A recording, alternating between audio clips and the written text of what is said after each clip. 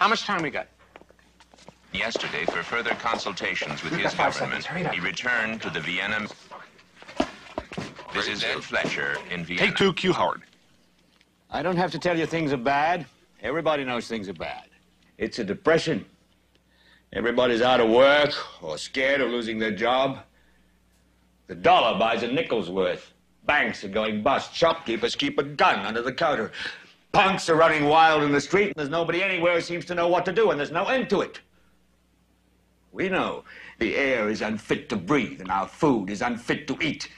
We sit watching our TVs while some local newscaster tells us that today we had 15 homicides and 63 violent crimes, as if that's the way it's supposed to be. We know things are bad, worse than bad. They're crazy. It's like everything everywhere is going crazy, so we don't go out anymore. We sit in the house, and slowly the world we're living in is getting smaller, and all we say is, please, at least leave us alone in our living rooms. Let me have my toaster and my TV and my steel-belted radios, and I won't say anything. Just leave us alone. Well, I'm not going to leave you alone. I want you to get mad.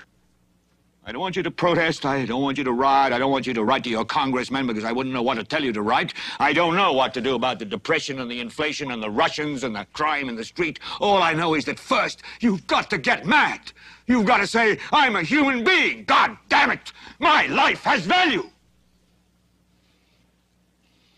So, I want you to get up now.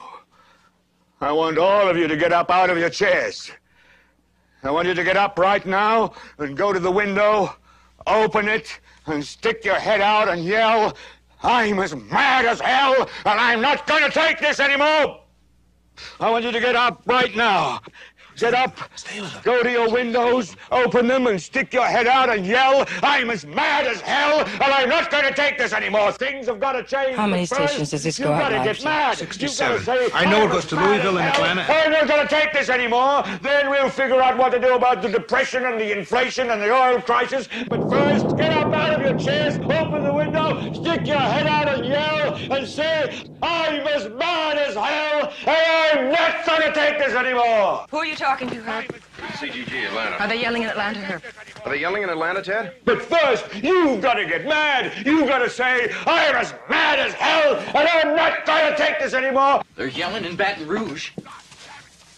Get up out of your chair. Son of a bitch! We struck the mother load! Stick your head out of the window, open it, and stick your head out and keep yelling and yell, I'm as mad as hell. I'm not going to take this anymore.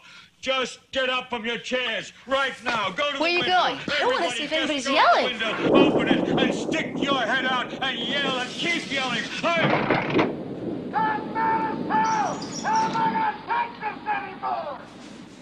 I'm mad as hell! I'm not gonna take it anymore! I'm mad as hell! I'm not gonna take it anymore! I'm mad as hell. I'm not going to take it anymore. I'm mad as hell and I'm not gonna take it anymore!